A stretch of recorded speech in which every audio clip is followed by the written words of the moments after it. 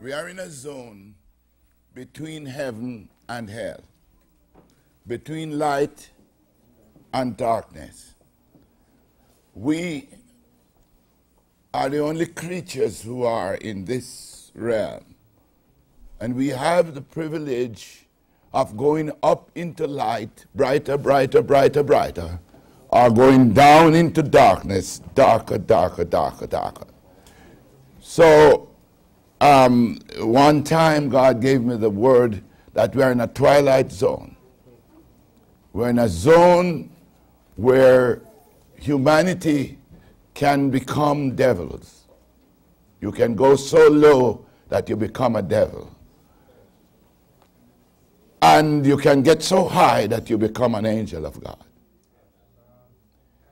I don't need to preach to you to tell you that you can see that some men have already received the mark of the beast. The mark of the beast is that God made man spirit, soul, and body. The spirit connects you with God's spirit, so he's pulling you up. The soul is in the middle, and the spirit is connected to the soul. But the soul lives in a body, and the body is connected to the earth. So while one is pulling down, the other is pulling up. And every human being is in a position to choose whether he wants to go down or up. And so, in my understanding, when I talk about the rapture, I am talking about getting higher with God and getting so high with God that you get out of the natural into the spiritual, completely like where Jesus Christ was. He said, the Son of Man, which is in heaven. So you can experience heaven right here.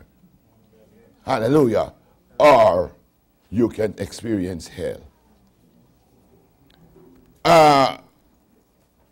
The church, you come into a meeting like this, and the meeting is either low down, flat on the ground, or you see it rising, rising, rising, and coming up to a level. This morning, we have been rising, and I want you to keep rising so that your mind will be compassed with heavenly things rather than with earthly things. Amen. So, God took a nation, a people, and it's not because these people were better than other people or more numerous than others, but these people, God chose them, and you cannot quarrel with God. Amen. So when God chooses you, you have nothing to say about it. It's not because you're a good thing. You know, why God chooses you. I am pretty and God chooses me because of my beauty. Nothing of the kind. God chooses you because God chooses you. And there's nobody, nothing that can give an answer or a reason why God chose the Jews, except that he chose one man. And that man was very faithful. And he called him the father of the faithful. And because he was the father of the faithful, he became the father of a nation of people. And that nation of people affected the whole earth. So that whereas the earth was going down, down, down into hell, that nation began to give principles and everything that will begin to rise up. And now the difference between a beast and a man is that your spirit is subject to God's spirit. He has a pull on you. and your soul is attached to your spirit, and there's a love, a binding, a marriage yet to be consummated between your spirit and your soul.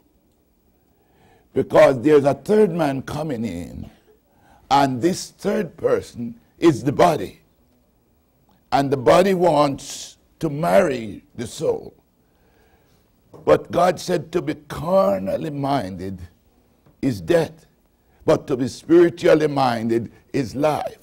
So a tug of war goes on, and any side you go on, that's the side that's going to win.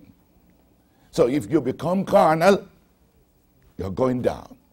If you remain spiritual, you're going up.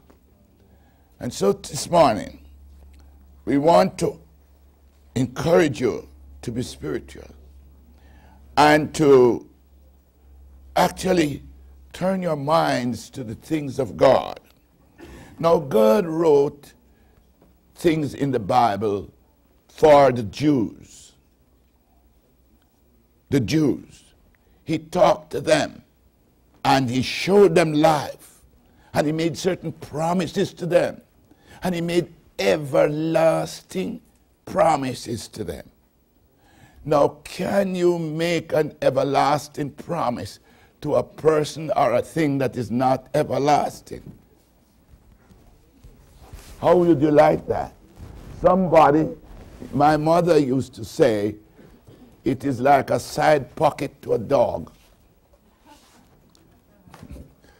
Give him two beautiful side pockets. He has no hands. You see? So now God would not make an everlasting promise to a people who are not everlasting. Amen. And for a long time, we could not differentiate between the Old Testament and the New Testament, what it is saying. But God did something. He sent a man named Paul. And that man studied, he was a doctor of Old Testament law. And he knew all about the law.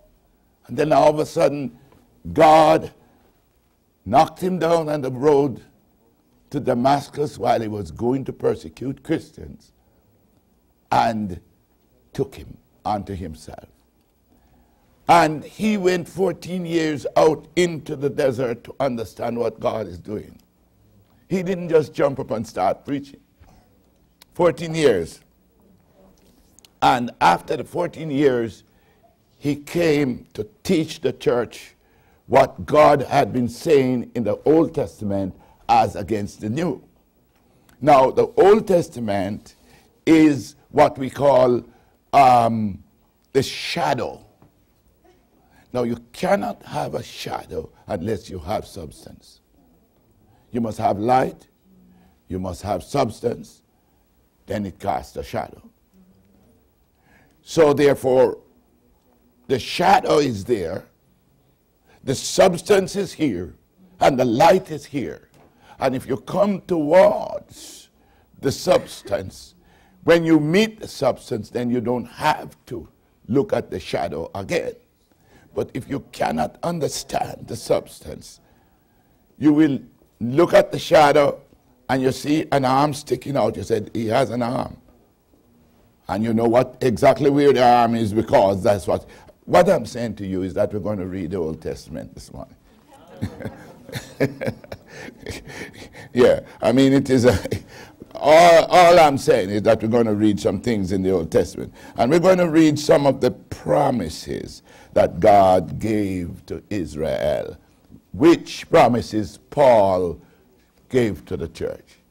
Let's turn around to Exodus 19. We want to talk about the evening sacrifice. That is the word that we're going to bring to you. The evening sacrifice. Hallelujah. For there was a sacrifice in the morning, and there was one at noon. But we are involved in the evening sacrifice. So that's what we're going to talk about. It's chapter 19 of Exodus. And we could read from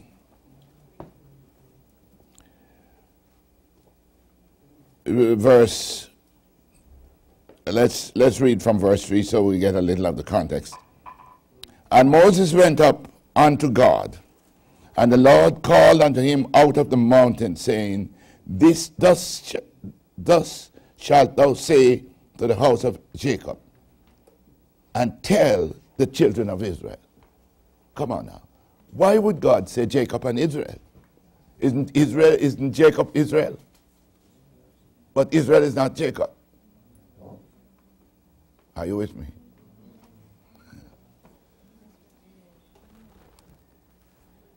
All right, let's go on.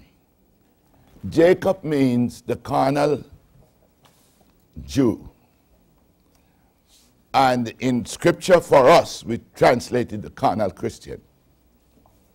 And Israel is the whole church. So he wants to speak to Jacob and to Israel. Ye have seen what I did unto the Egyptians, and how I bare you on eagle's wings and brought you unto myself. Therefore, our destination is Christ. He is bringing us unto himself. It sounds very selfish, but I love, and God is selfish. Amen, because he's bringing me unto himself. That means I'm going to melt into him and I'm become a part of God. Can you imagine that? God is promising a people that he will redeem them from their naturalness, from their carnality, and bring them unto himself.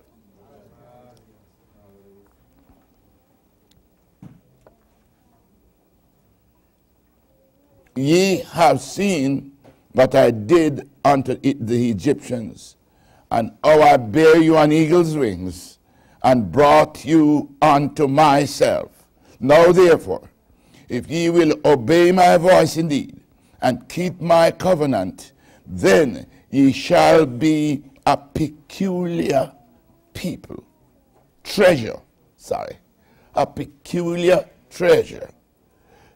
And an holy nation. These are the words which thou shalt speak unto the children of Israel. Now, we love treasure. We love treasure. I mean, I think if treasure comes here now and they put down some outside and said anybody who can get out there first will get as much as you can take, that this place would be emptied in a short space of time. Everybody would run out to get some treasure. So, have you ever thought of it, that what God counts to be valuable? Now, we count money. We count gold. The epitome of money, gold. We count gold.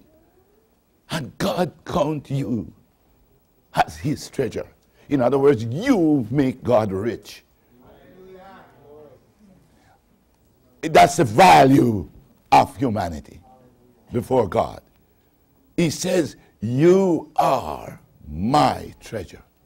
He said, I will take you as a peculiar, not just an ordinary little stone, but a peculiar treasure unto me above all people, for all the earth is mine. And ye shall be unto me a kingdom of priests. What that? What is that? What is that? Do you know that when you lay hands on a person, You're actually putting your life on the line for that person. Did you know that's what it means?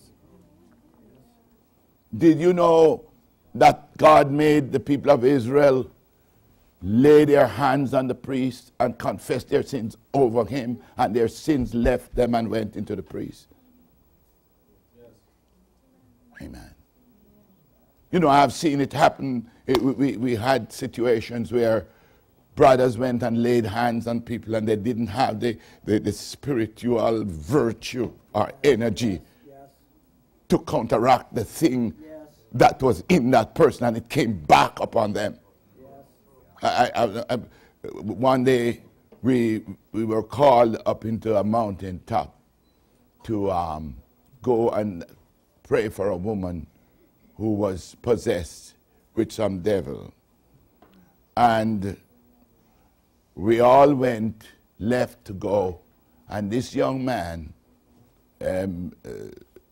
brother, well, I don't call his name because, you know, the tape is going everywhere. He's dead anyhow. He cut a shortcut through the bushes and got up there first. What he wanted to have the what you call it? The glory of being the person who delivered the woman. If you have those kind of things in you, keep away from demons. They'll kill you. Because they can spot a wrong thought anywhere.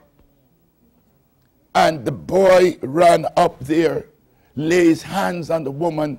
When we got there, he was crippled. His hand was withered. And we never got him better. And he started having epileptic seizures. And he had it until he died. We could not bring deliverance to him. You have to beware of how you lay hands.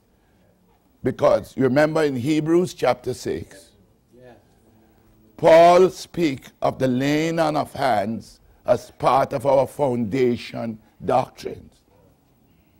You need to have that foundation doctrine well secured in your foundation. Do you understand? Because laying on of hands, you are actually accepting the problem that the person has onto yourself. When the woman who had the issue of blood, and you can imagine it was some sin that gave her that issue of blood. You know, we nowadays we would say it might have been some venereal disease. And she grabbed the hem of Jesus' garment. And Jesus said, I feel virtue come out of me. Huh? Do you realize when you lay hands on a person, you are giving out virtue? Yes. He said, I feel virtue come out of me. Yes. Said, but everybody is touching you and rubbing against. No, not that. Something else. There was a deliberate action that pulled the virtue out of me. You know what action that is? Faith. The woman believed it. I am telling you, you do not know how strong faith is. I had a case where a sister that I know, we used to fellowship with them. She was sick and she went into the hospital. And on the bed beside her, they had two people in the room. On the bed beside her was Sister Walsh. I'm calling her name because if she hears this tape, I want her to get in touch with me. There was this woman on the bed. She was in a car accident. The car turned over on her side. She was pinned underneath the car. This bone, the hip bone, was crushed. And when they took her to the hospital, they had to take out the, I don't know what you call this bone, sister, but the hip bone, they had to take it out. And so the rest of the leg was just hanging on flesh. There was no bone there. She's on the bed beside this sister, a friend of mine. And they are preparing her for amputation. But she's too weak, so they have to kind of strengthen her up first before the amputation. So the sister said to her, don't let them amputate your leg. I know a man that will pray for you and your leg. No, come on now. I'm talking about faith. One person, a stranger, lying on a bed, tell you that she knows a man who, if he prays for you, you will walk, although you don't have any legs. And she believed it. My God. She believed it. She believed it with all her heart that she told the doctor, no, I will not amputate. The doctor says, you're an idiot. He said, this is going to kill you. He said, you will be dead soon. And it so happened that she was a nurse. And the doctor in our hospital, one doctor, he got so mad. Some idiot made a fool out of you, and you are going to die. And he got so mad. He said, if you walk, I'll serve God for the rest of my life. That's all God wanted to hear. So, I was in a meeting at the school where I taught. We had one brother from America here preaching. And so I was in the meeting. Night the meeting is over, and I'm walking to my classroom in the darkness. And suddenly a woman ran down on me and grabbed me and said, here is the man, here is the man. So I thought I was being mugged. But when the other lady came down, she said, Brother duCille, this is Sister Walsh. I want you to pray for her. She has been, and they tell me the story of what happened to her. I felt so inept.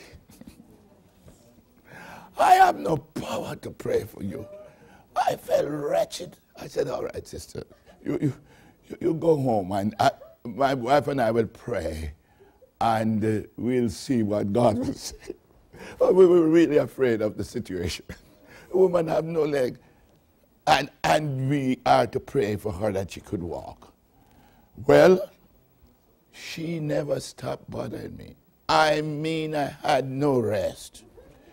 I'm going to do something, boom, the phone ring. Are you coming now? No.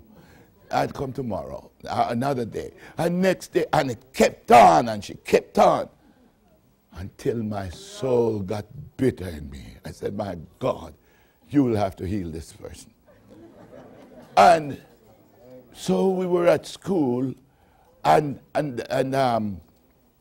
suddenly the Lord said, go. So I said to Mavis, we closed up our classes and we decided to go to we went, and it began to rain behind us. And we ran to the bus, and the rain followed us, and when we got into the bus, the rain came on the bus.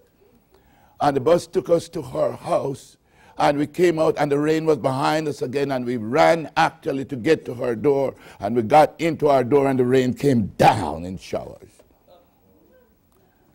And we begin to tell her about Jesus. But she was patiently waiting. She didn't want to hear anything else but for us to pray for her. Faith, I'm telling you, faith will do anything. We knelt down, Mavis knelt there, I knelt there. this woman sit up on a high chair with the leg hanging down. I held on to the leg, Mavis held on to the leg. And you remember what you felt in Africa, brother? An energy, an electrical charge coming through the woman's leg and shaking my hands. I said, May, you feel anything? She said, yes. So I said, take your hand off it. And no charge. Put it back, and this charge, this electrical charge, jerking our hands. And we say, in the name of Jesus Christ, just walk. Glory to God. Amen. And remember now, she has on a brace. So she took off the brace, because she had to have a brace to be able to even use the crutches. And she took off the brace, and we said, all right. I held her one side, Mavis held her one side, and we walked around the table. And then she walked around the table. And she said she feel like she's falling down on her face. We said, okay, you keep on. And by the time we had finished with her, she was walking on her own, walking up and down, praising God. So she put on the braces next morning to go to work. And she said nothing to anybody. At midday, at lunchtime, she's sitting on her high chair with her legs hanging down. And one of the nurses came up to her. I mean, God can use sinners, you know. And the nurse said to her, Walshy, you look to me like you could walk. I guarantee you can't come off of that thing and walk to me right now. And the girl came off and walked to her, and she almost fainted. I didn't go back to check up on that doctor. But, brother, I don't think God will let him off the hook. Faith. By faith, then, we are going to fit the bill of God. Not because we're righteous, not because we are pretty, not because we are good, not because we are better than anybody else, but we believe what God says. He will make you a royal priesthood. Now, a priest, God created the priesthood to be a mediator between God and man. Do you know that's what a priest is? So when Jesus Christ came, Jesus became the mediator between God and us. So the priesthood was abolished.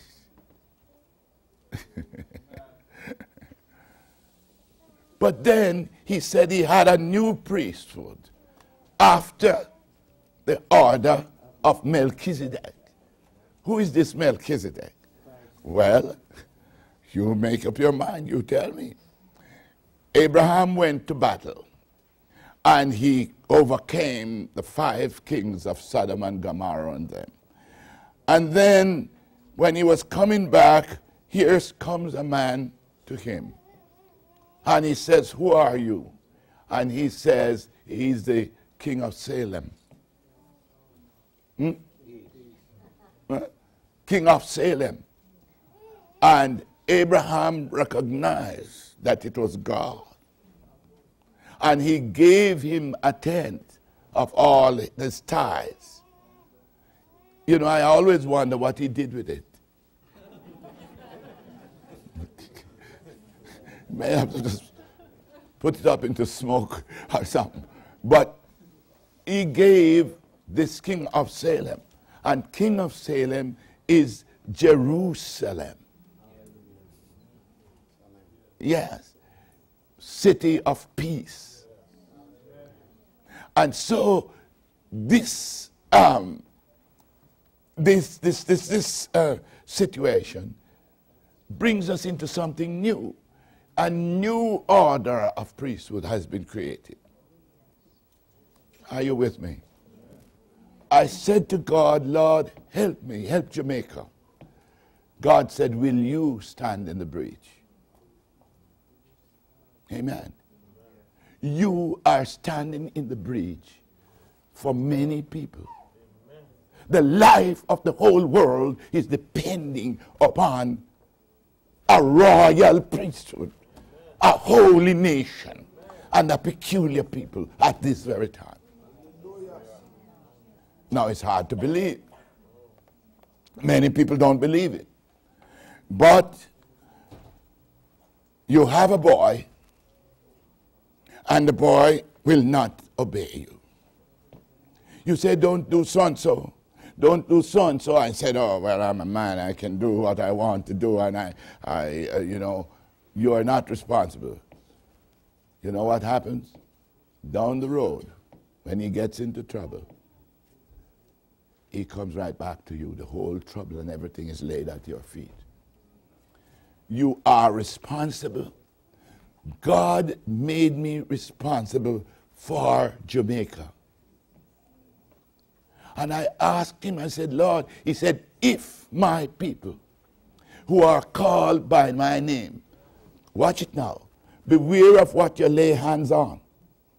Because the moment you lay hands on it, you become responsible for it. If my people who are called by my name will humble themselves and pray and seek my face,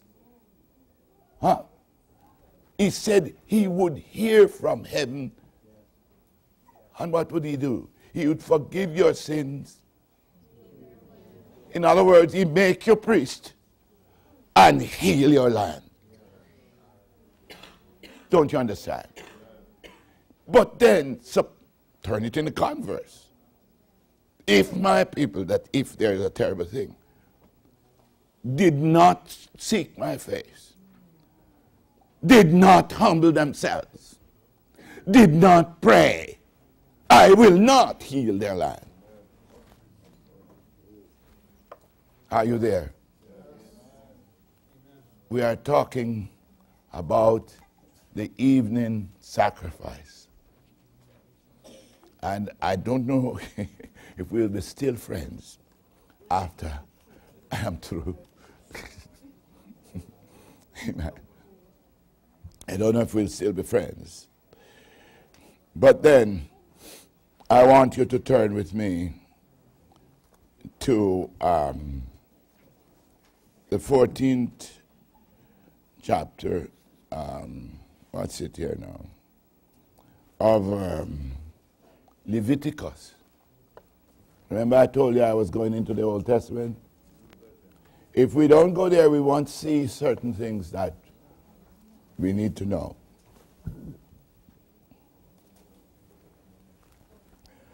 I said to you about the boy, the child. You know, I've had some of them to deal with. Refuse to obey rules, refuse to walk in Christ, refuse to do righteousness. I am a man, I can do what I do. And then the trouble comes down, and to this day, we are under the pressure of the trouble. Because there are some things you can do in life which are everlasting, you know. Amen. When you went to that girl and told her you loved her and wanted her to marry you, you made an everlasting covenant. Amen. Amen. And there's no way, no, you better not think of how to get out of it, because it is everlasting. So you can do some things, and some of the things that we have done in life, they are everlasting. Now, therefore, there are certain sins that will be committed in the world that cannot be abrogated. The people cannot get deliverance unless somebody else rise up and take the responsibility for it. I'm going to give you another story. I'm a storyteller, right? One day, I went up to my brother's house, My brother went to preach in an area that was Satan's kingdom. You remember one scripture said that you dwell where Satan's seat is? Yeah. Well, this place is one of the places in the world where Satan's seat is. And he went up there to preach. And he started preaching and got a church. People began to be delivered, so that means God was with him. I went up to visit him, and with me was my assistant. In those days we called him Deacon. Deacon was a 250-pound man, one of the strongest men I'd ever seen. When he stomps, the windows rattle, and when he shouts, praise God, the windows rattle. Now, I'm not telling you anything that is not true. Windows rattle. And so you can imagine what it does to your ears sometimes. This brother, and I'm telling you that about him because this is one of the reasons that caused the trouble. We went up to this house to visit my brother. And the moment I stepped into his house, I got totally crazy. I didn't do it. I just stepped into his house and I began to shout and rebuke the devil from out of his house. Amen. His wife took sick. They had to ask me to leave because it was so bad. We went on so bad that the crowd began to come down. And of course, it's the pastor of the church. And we had to leave. But the work wasn't done. And she took sick. And her sickness was peculiar because today she would have one disease, tomorrow it would be another. And so she had what in those days they call polio. You all know what polio is. So then the limbs begin to be contorted and twisted up. And this polio took a hold of her. I did not know. I was 70 miles away now. And my mother called me and said, well, Cecil, she didn't say Cecil, but let me say Cecil. She said, your sister-in-law is dying and they're afraid to tell you because you might come and make a ruckus and blow down the hospital or something like that. So I started fasting. I called the whole church to fast. Monday morning we get into fasting, and as I knelt down, an angel came before me. And he said, hold this. He gave me a handle to hold. And he kind of pulled it out like it had some extension, and he pulled it out. And he went one measure, and he went another, and I'm following him. And when we got to the crossroads, it's about 2-3 miles from where we started, he stopped. He looked back at me. He says, who is going to pay for this? And when he did that, my heart just leapt with fright. Who is going to pay for this? And I said, I will. He said, all right. And he kept going. We got to the university hospital, which is 70 miles away. And he went, she was lying in the bed, contorted up. Here it's a university hospital. They had all the young doctors around observing how the polio is taking charge of the person. And the teacher was there. And this angel went in and he took a shaft and pushed it right down into her chest. And he turned to me and said, okay. And I know that I had to push it. And I said, in the name of Jesus. And the woman jumped up into the ceiling and was totally healed. Now, what kind of a payment? Why did I have to pay for it? In spiritual sense, all the demons, hear me now, all the demons that were on her came on me. And if I don't have the virtue of God to get rid of them, I would be like her. Amen. Glory to God, amen. When you are called unto the priesthood of God, you are called unto suffering. Wife, if your husband is not walking in God, you are called to suffer and bring him by the power of Almighty God to serve God to his knees. Yes, when I saw my brother in sin, I said to God, it's either that this man is going to be saved or you kill me. I said, no more food to my mouth until Frank praise God. I stopped eating that day. Yeah, Sunday. I went to work Monday morning, and Saturday when I came back, I couldn't find him. Sunday, the next Sunday, he was saved and speaking in tongues. God says that the kingdom of God suffer violence, and the violent take it by force. If you don't mean what you are doing, get out of the business. Amen. Amen. Too many people are content for their neighbors to go to hell. You are content for the people around to go to hell. You see them every day, and within a few years, a lot of them will be in hell. And you are having your breakfast every morning. Don't you understand? God has created a people for the saving and the deliverance of the world. Amen. And somebody said, but Jesus Christ died to save them. Oh, we don't have to do anything. Well, God said you'll be like him.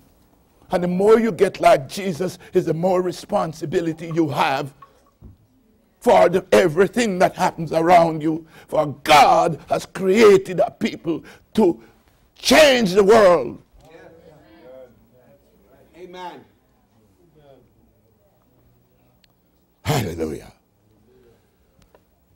Amen. So we were looking at Leviticus. Chapter 14 and verse 12. And the priest shall take one he lamb. No, I don't want to read there first. I want to read where verse 10. Verse 10. And on the 8th day he shall take 2 he lambs without blemish, and 1 year-old lamb of the first year without blemish, and 3/10 deal of fine flour for a meat offering mingled with oil, and 1 log of oil. What Brother Samuel called it now? The 10-gallon. He has the oil, a log of oil. He measured it and he said it is what? A gallon of oil? How much? 2 gallons of oil. Now, how would you like 2 gallons of oil to be poured over your head? Amen. Now, what are we talking about here? Now, you and I know that Jesus Christ is the Lamb. Amen. Have you ever thought that Jesus Christ was a yo lamb or a he lamb? Typology in Scripture. Help me, please. As a type in Scripture, was Jesus Christ a yo lamb or a he lamb? A he lamb or a ram. Now, why? This here now is telling us about 3 lambs. It said there's a he lamb, there's a yo lamb, and another he lamb. Now, unless you can describe this, tell me what this scripture means. You know, I would really probably have to tell you what the Lord showed me. So, and the priest that maketh him clean. No, quite. In other words, we are talking about a man who has leprosy. Now, in Old Testament, leprosy means sin, uncleanness. So we are all lepers. We were lepers, thank God. Amen. We were all lepers, and we have been made clean by the sacrifice of Calvary. But then, why were we made clean? It is that if God offered himself, Jesus offered himself for us, that we should not love our lives unto the death. We should also offer ourselves for the deliverance of our fellow men. I tell you something. I'm skipping ahead and showing you something here. Jesus died. Jesus brought salvation. There are good men out there who can't believe it. Do you know that? There are good people who can't believe it. And they have to get to a certain place in conviction before they could believe it. Now, let me ask you something, Peter. You have some neighbors, right? And they know you. All right. Suppose the neighbors saw you were arrested and condemned as a terrorist, and they decided to execute you.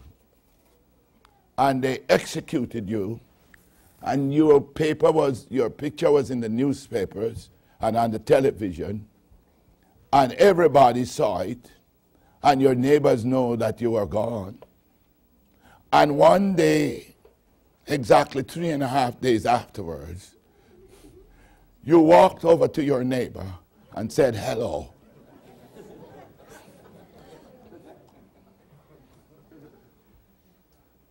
No, let's assume that your neighbor is an unbeliever. Come on now, tell me what would happen to that unbeliever. Yeah, he'd be a believer. You have given him absolute conviction. There would be no other reason for him to be an unbeliever after that moment. Amen. Hallelujah. Now the scripture says that when Jesus resurrected from the grave, he met the first person he talked to was Mary Magdalene. And when she ran in to tell the brothers, they said she's gone. She's hysterical. They couldn't believe it. No, imagine Jesus told them time and time again, after 3 days, I will rise again, and so on. They didn't understand what it means. They've never seen anybody rise again. But yes, they saw Lazarus. But somehow or the other, it was too good to be true. Amen. Now, those are believers. And yet, the power of unbelief was so strong on them. Now, if they would kill all of us, and the next thing, 3.5 days' time, we start walking the street of Champagne and Bratislava, and the Czech Republic, what would happen to all the people who knew us and knew we were killed and who were unbelievers? They would be shocked into belief. Well, let me read a scripture for you. Because you believe I'm giving you a hypothetical case, and it is not. Let us turn our Bibles to the 11th chapter of Revelation.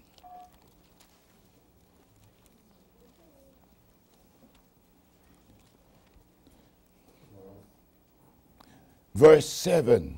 And when they shall have finished their testimony, the beast that ascended out of the bottomless pit shall make war against them, and shall overcome them and kill them.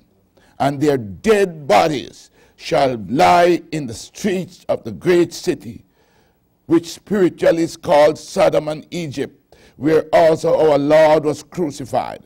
And they of the people and kindreds and tongues and nations shall see their dead bodies. You notice that? He's making a spectacle of their dead bodies. See their dead bodies 3 days and a half, and shall not suffer their dead bodies to be put in graves. And they that dwelt upon the earth shall rejoice over them, make merry, Merry Christmas, and shall send gifts one to another, because these two prophets tormented them that dwell on the earth. Brethren, the two prophets are nothing else but the body of Christ, filled with the Spirit and the Spirit of Jesus Christ. Hallelujah. And the Word of God. You know, I turned to God, I said, but God, can the Spirit and the Word die and their bodies be laid in the street? And you know what he said to me? Can't they?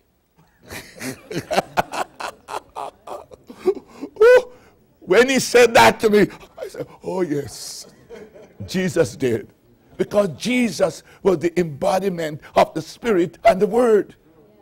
And he died and rose again.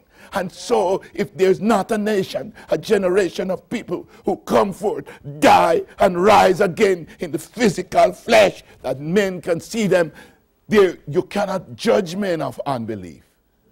Because there's a type of man who would believe if that happens. There's another type of man who would believe if you preach a word to him. But God is going to wring the earth clean of everyone that could be saved. Amen. And this is the last offering. Hallelujah. You said, oh, but why was it necessary for all the people of God to be killed? They were eaten by lions. What an awful death that must be. They were burned with fire. Amen. They were put to the sword. Why was it necessary? Look at 2 Timothy chapter 4. 2 Timothy chapter 4. Here we see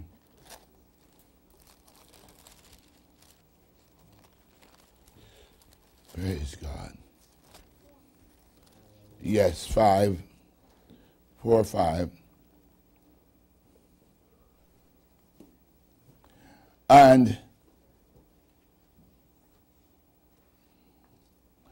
they shall turn away. Verse 4. They shall turn away their ears from the truth, and shall be turned unto fables.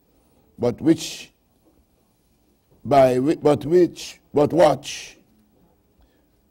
thou in all things, endure afflictions, do the work of an evangelist, make full ministry. But that's not what I'm looking for.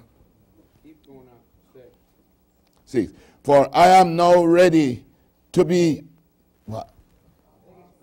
I thought you didn't need any more offering. I am now ready to be offered, and the time of my departure is at hand. So Paul is saying, that because of his ministry, because of his stewardship, amen, because of his priesthood, he was ready to be offered. Do you know that the priest offered himself first? When he went to the altar of incense, he offered himself. The people put their hands on him and they confessed their sins before him: adultery, theft, lying, murder. And he took all of the sins and staggered in before God and offered up for himself and for the sins of Israel. And God accepted. The fire went up, the smoke went up, and God accepted. So therefore, there is an offering to take place in our time. An offering that soon will be. But let's read a little more about it, because there were some people who were too poor to give the offering. Amen? Let's go back to Leviticus there. There are some people who are too poor. Can you understand what that says? Some people were too poor to make the offering. Therefore, God says that the turtle dove, you should get 2 doves, and the doves would be for the offering for that person. Holy Ghost. Yes, the Holy Ghost would come in. And on the 8th day, we are at chapter 14, and at verse 10. And on the 8th day he shall take 2 he-lambs without blemish and 1 ewe lamb. On the 8th day. What's that saying? That is saying that on the new beginning, 8 is the number of new beginning, that God is going to create, amen, an offering. Now, Jesus first, then the church became the offering. But how would you like to be a Jew? How would you like to be a Jew in a time before Jesus came and all that the Jews went through? You know, sometimes I wondered, God said, go out there and kill the Amalekites. He said, kill them, kill the dogs, kill the cats, kill the cows and the goats, kill the children and the women. And most Christians said, that shouldn't be in the Bible. Have you ever met any Christians who say it shouldn't be in the Bible? Amen. In Cuba, there is very little AIDS. In Cuba, there is very little AIDS. Castro handles AIDS like any epidemic should be handled. That is, you isolate the people who have the disease. Do you understand? If you had a communicable disease and you're sitting here with everybody, probably everybody would get outside, they would start having that disease and it would spread. So you take the person with the disease and you put them in a special place and you take care of them there. Amen?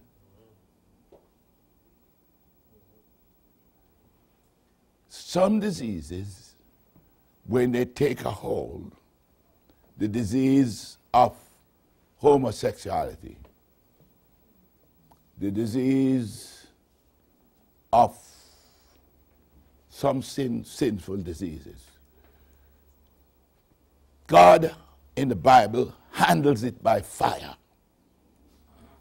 I don't know if you noticed that. Everywhere you see that disease, God burn out the place. Hallelujah.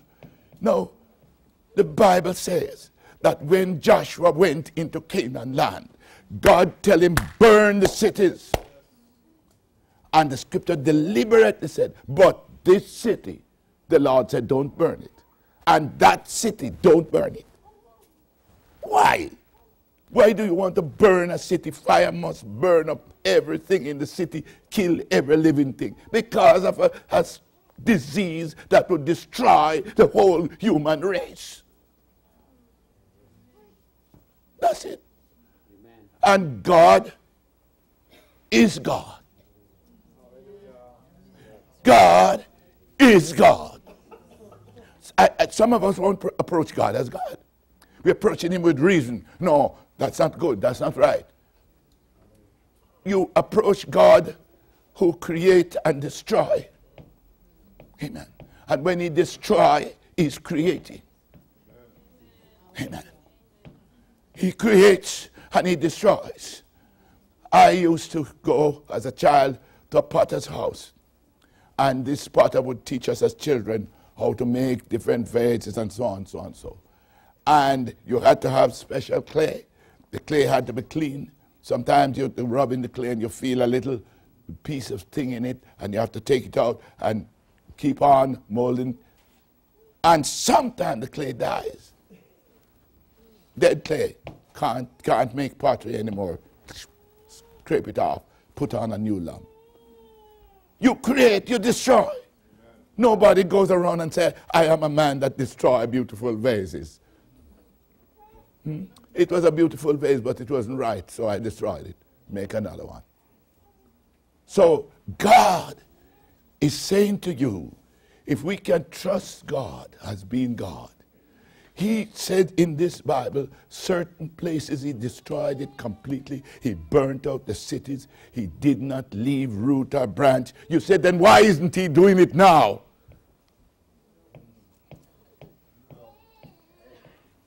But I'm telling you now. I'm telling you now.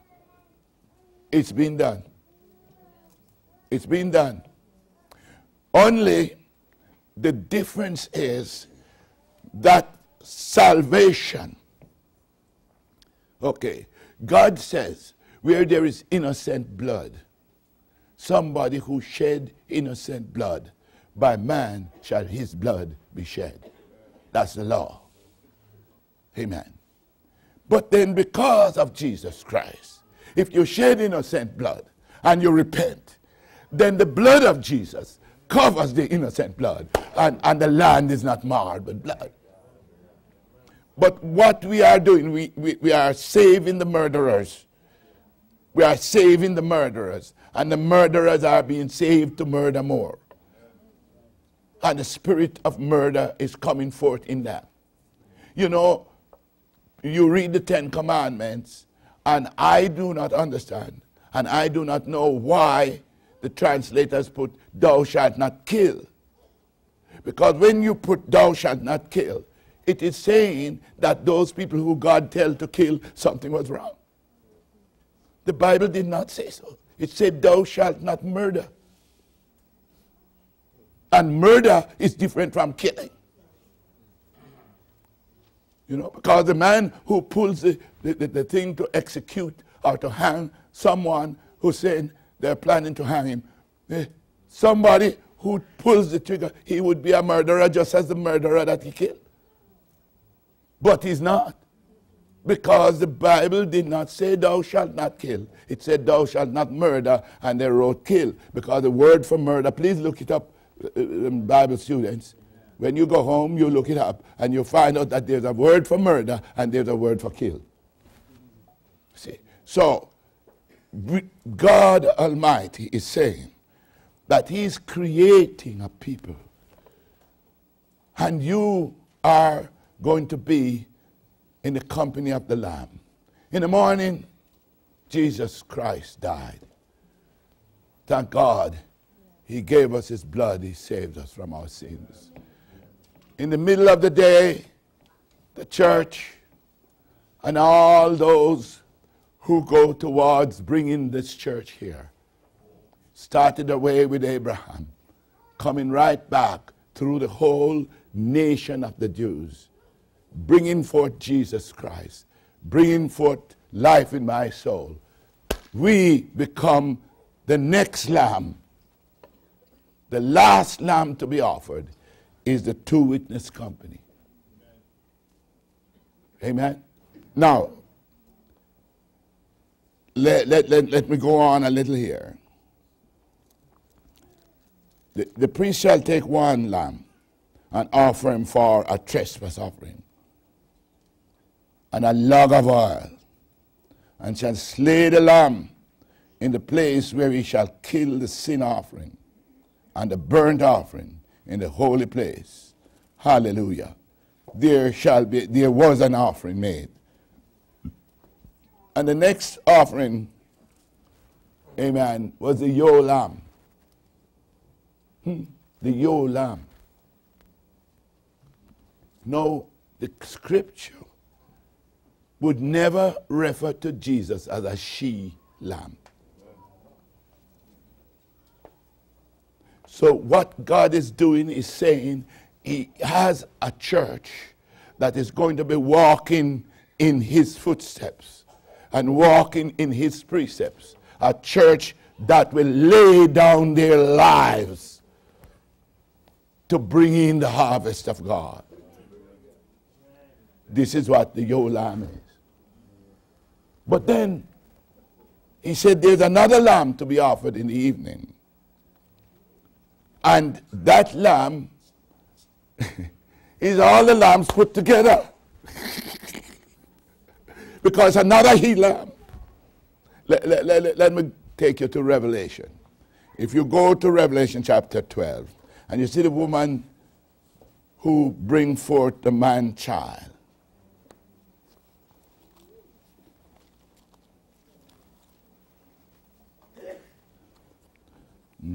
Hallelujah.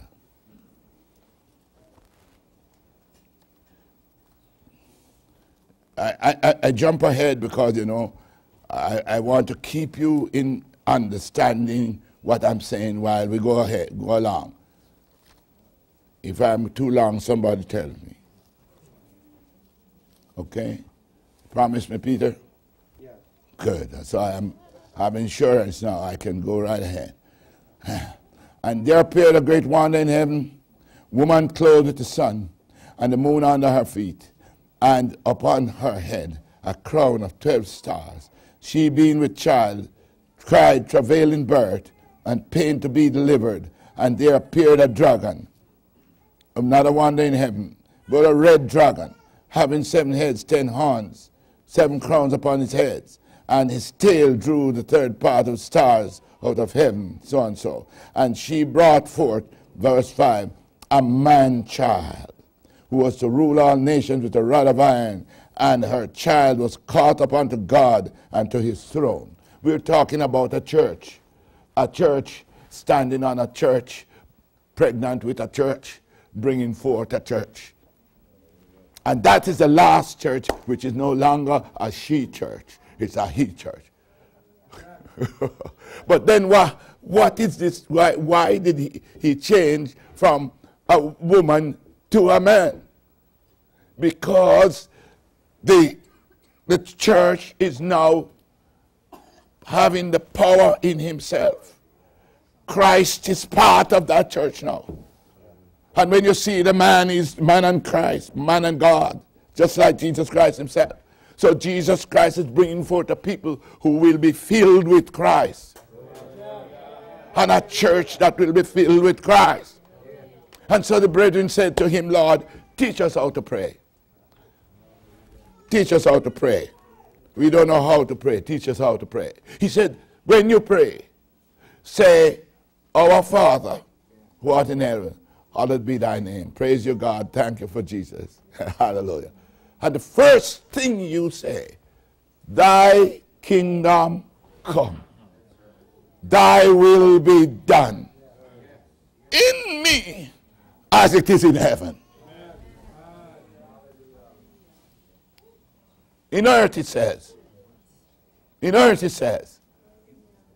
But we don't expect it just to be in the dirt outside there. It must be in the highest earth. When man is filled with the power of God.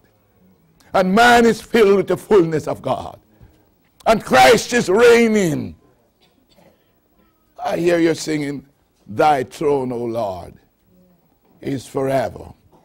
And I'm there smiling. You don't know what you're saying. The throne of God will be in your heart. He said you will be the throne of God, the temple of the living God. And I will create an everlasting temple, he said. And if the temple is everlasting, then he can give you everlasting promises. You see. So if we understand the word of God, it's just one word. And right through and through, we can see the word of God bringing forth life everywhere. Know who you are. Have a godly ambition. Don't let sin take you. When the man Joseph was faced with sin, he was tempted. That woman had been looking at him long ago. He knew she had a crush on him. Yes, and he was tempted. And when she grabbed him, he knew this is the moment of truth. How, in his mind, how can I do this great sin and sin against my God? That means he thought of it. Yes, he thought of just submitting to her. He would have a great time in the palace. Amen. But before him, he was faced with death. To resist her would be death. Because she was going to lie on him anyhow. And so he said, I would rather die. Brethren, God is asking you now to give up your lives. Make your life an offering now to God. Make up your mind that you will rather die than submit. And more than that, God is calling a people to be this precious treasure. And I want to be the precious treasure. And there are a lot of other things that I can be. And I'm saying, Lord God, if so-and-so, if this action, if that action, if standing on my rights over here is going to take away my being that precious treasure, I'd rather die. I'd rather die. I told you the story how I made up my mind to die. Decided to die. Stop eat because the lust, the youthful lust that was within me would have destroyed what God was doing to me. And I was at a crossroad just like Joseph. And I said, let me die, my God. I stopped eating 40 days. God sat down there and watched me. And he was watching me to see if I would break down. But I was determined. Blood was coming through my mouth. I was coughing. Couldn't hold myself down on the bed. Just coughing. And the blood was just spattering out. I refused to drink water. Well, some of the willing workers bands from the church, women, came in, one powerful woman, and they held me down. And she took a spoon with water and put out. And they took cornmeal poultice and put on my chest. I can't help myself, I'm weak. And when they had gone, God came to me, and he had a chart, was showing me how I was going up the hill, and he took up the chart and put it down, and I said, you have to turn back. Amen. Hallelujah. Praise God. Hallelujah. And so we see then that Scripture has us, but I want to indelibly mark you with these scriptures. There is a scripture, and it is in the 19th chapter of what? Numbers. And I want you to see that scripture.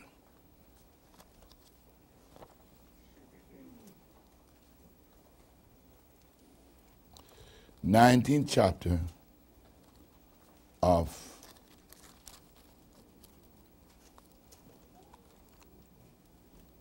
Numbers.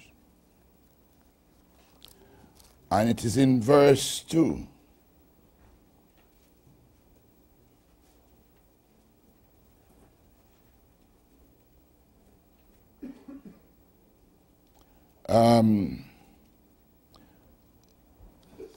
No, why did I have Numbers 19. It must be Leviticus. I'm talking about the red heifer. Yeah, Numbers 19:2. It's the ordinance of the law which the Lord hath commanded. Yes. 19:2. Yes. And it says here, speak unto the congregation of the children of Israel, and say unto them, ye shall be holy, for the Lord your God is holy. Ye shall fear every man. No, it's Numbers. Oh, it's Numbers 9. Oh, come I just read it and it didn't read that. Okay. Or I might have been in Exodus. Oh, yes, I was in Exodus. Okay. Read it from me, Peter. Yeah, you are there. This is the ordinance of the law which the Lord hath commanded, saying, speak unto the children of Israel, that they bring thee a red heifer without spot, wherein is no blemish, and upon which never came a yoke. Keep going. Yes. And ye shall give her unto Eleazar the priest, that he may bring her forth without the camp, and one shall slay her before his face, and Eleazar the priest shall take of her blood with his finger, and sprinkle of her blood directly before the tabernacle of the congregation 7 times. All right, praise God. We want to read the whole thing, but let me tell you the story. They take this red heifer, and they burn the heifer, burn him to ashes, everything. And they collect the ashes, and the ashes, they mix it with water, and they wash out the temple with it. They wash the tabernacle with it. What's the meaning of that? Remember, it's a heifer. It could not be Jesus himself. God is talking about the church in the last day, the final cleansing of the temple, that the church will be burnt with fire. Yeah, going through death and being used to finally make a final washing of the church, of the temple of God. And I need to remind you that some people who belong to God, they are out there in the bars today, drinking. They are out there carousing. They are in Las Vegas. They are working in hell right now. And them also will I bring, said the Lord God. Hallelujah. Yes. So that is one scripture that I wanted you to see. And we turn to the last scripture. Turn to the last scripture now. Which one is it? Revelation 14. Revelation 14. You can't have a good message unless it ends in Revelation.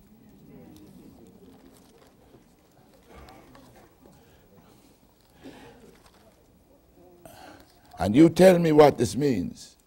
For somebody don't believe you, brother. But God bless you. God help us all. God bless us. Help us to understand the word of God. Revelation 14. And I looked, and lo, a lamb stood on the Mount Zion, and with him 144,000, having his father's name written in their forehead, having his name and his father's name written in their forehead. The scripture said, the Greek says, tu patros atu. His name, his father's name, and his name. So he has the name of the Father. That means to say the nature of God is now written in the minds.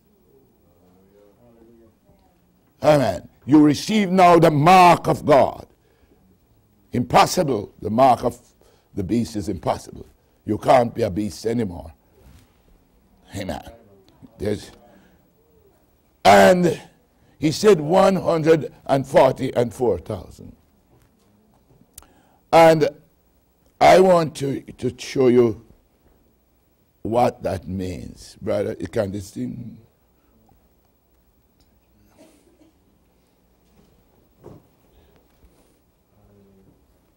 $144,000, having the Father's name and his name.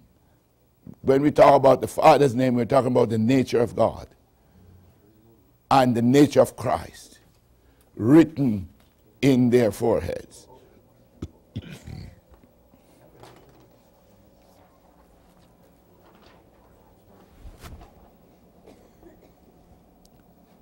Yeah. And take out one from him.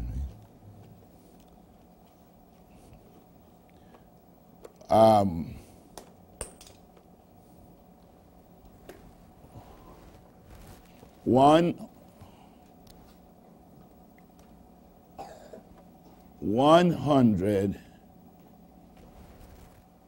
Is that good enough? 44,000.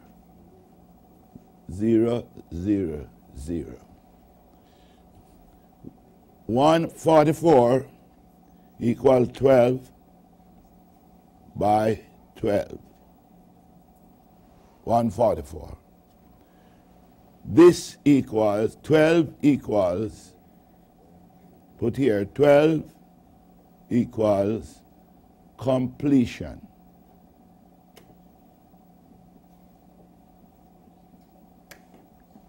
Can it be read? All right. 12 equals completion. 12 by 12 means the completed man in a completed body.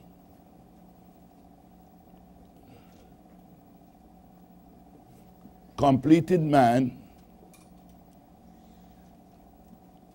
completed body.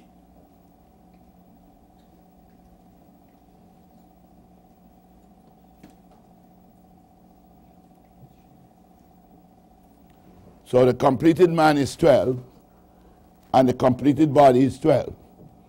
And it is 12 multiplied by 12. So you get 144.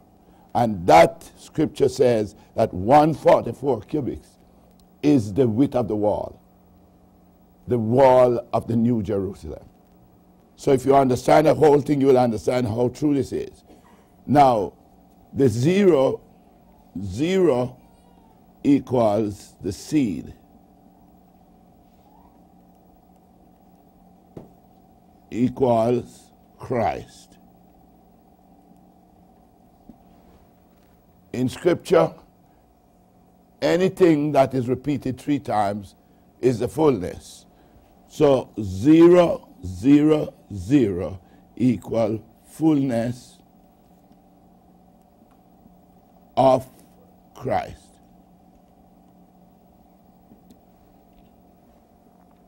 So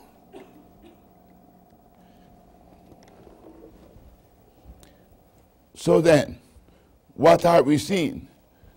Jesus Christ, the Lamb, was standing on Mount Zion. Now, Zion is the 7th letter in the Hebrew language, which value is 7. Zion, 7th letter in Hebrew,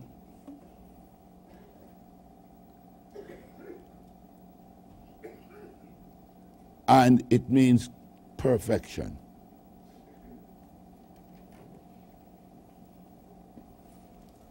Come on now. So the Zion Company is the perfected man.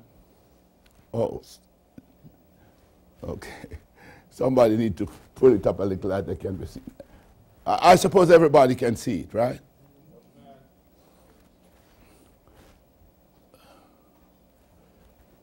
Yes. That there is the Hebrew Z, Zion. And it is the 7th letter, and the value of it is 7. And God uses that word to show his strong ones, his completed man. So then that David created the city of Zion. Hallelujah. All by the revelation of God. Now, here we are then. He said, Jesus Christ, the Lamb. Now, when they refer to Jesus in Scripture as many different things. For instance, one place he's referred to as a lion. All right? But this place is referred to as a lamb. So what is the meaning of that? Is in his capacity as dying for our sins as an offering, right? So Jesus Christ, the Lamb, standing on Mount Zion. Man, he's standing upon the perfection now, and within, he's not alone. He has a lot more like himself now, Zion Company now, standing with him, the completed man in a completed body, in nature and the fullness of Christ, with the nature of God, the Father, in his forehead, in his mind, and in Christ in him. That's the meaning of 144,000. So if anybody tells you that 144,000 is a natural number and it means Jews or anything like that, just you know he's uninformed. Amen. This information came from God. I'm not a, you know, I got to say student, but I am. I mean, God made me a student, and he sat down there with me for 7 months and taught me. And there's no way that I could believe anything else but what he tells me. Amen. And I challenge the church, because there are some things that I might say out of my mouth which is I am saying it. But the church is not supposed to allow it. Do you understand why God created a body? Amen. If I am saying something that you don't understand, you don't believe, go ask God. Just ask God. I know many men do that. They ask God and God tell them, yes, you know, he's talking truth. So if you can get a word from God to say that what I am saying is not right, then I will have to go back to God and say, my God, the brother said, you told him that this wasn't right. And then I will be corrected. But if I'm deceived, the church is not supposed to be deceived. The church is supposed to hear from God. Amen. Now, so this 144,000, Now, the scripture went further to describe these people who they are. And we go down into verse 4. These are they which were not defiled with women. Now, he's not talking about natural women. He's talking about the women that caught Samson. The churches, the false churches that catch people and destroy them. And we are coming out of this system, all this falsehood that the church has imbibed. God is bringing us out of them. This is why he says the people who handle the heifer have to wash themselves in clear water. And because outside there, they would be contaminated. They couldn't come back into the tabernacle unless they were cleaned up. And they must wait till the evening before they can be clean. Don't you understand? The church will not really be perfected and clean until the evening in which we are. We are in the evening of time. And God Almighty is cleansing the church. And the last cleansing will be given your lives before God. And that will finish the job. So these, he said, these are they which were not defiled with women, for they are virgins. These are they which follow the Lamb whithersoever he goeth. These were redeemed from among men, being the first fruits. Being the first fruits unto God and to the Lamb. And in their mouth was found no guile, for they are without fault before the throne of God. Hallelujah. Now, is it possible to make a mistake there? After God goes through such detail to explain to us who these people are and who you will be if you are diligent to be part of this company. You understand what I'm saying? Amen. Praise be to God. So the company that are redeemed, I want you to understand what is meant by redemption. Jesus Christ died and he redeemed my soul from hell. He took me out of death and he gave me life. But I have a part of me that is not redeemed. Did you know that? Huh? Part of you is still in debt, not redeemed. Turn to Romans 8. Turn to Romans 8. For I have decided to give you all the scriptures. I'm not going to assume that you know anything.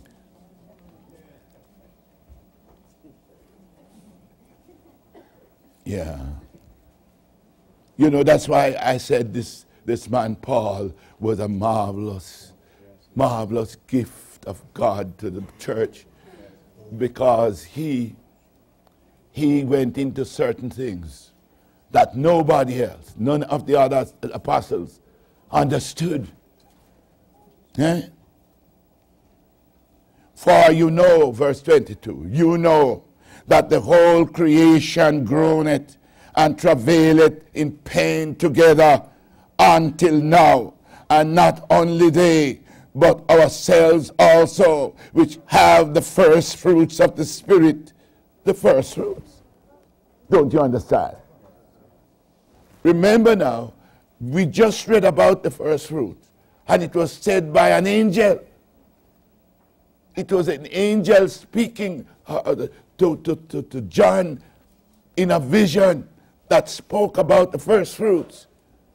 Amen. And here is Paul writing about the first fruits. Yes. First fruits of the Spirit. Even we ourselves, grown within ourselves, waiting for the adoption to wit, the redemption of the body. That piece of earth that you have there unto you, you call it a body. It is a veil that is separating you from perfection.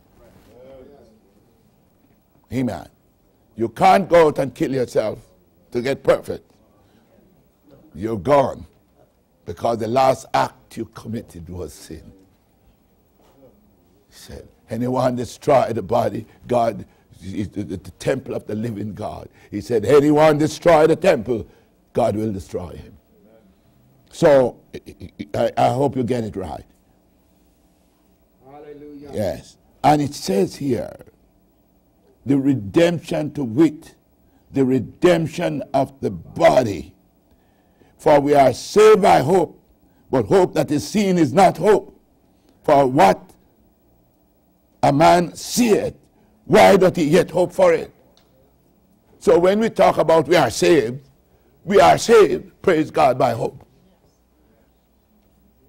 We are coming to the day when we will be saved completely. Amen. But right now, you have a piece of earth unto you there that is pulling you down from being what God wants you to be. Amen. So then he said, they love not their lives unto the death. Amen. Praise God. They love not their lives unto the death. Hallelujah. Hallelujah. You must be the offering. Hallelujah. You must be the offering. When you start putting your offering in the plate, offer your souls. Amen. Don't forget that the offering that the priest put down was not only the incense, but was his soul that he was offering. And that was what makes you a priest. Hallelujah. And that's what makes you the king. Hallelujah. And he said he shall make you priests and kings. Hallelujah. Praise be to God. I'm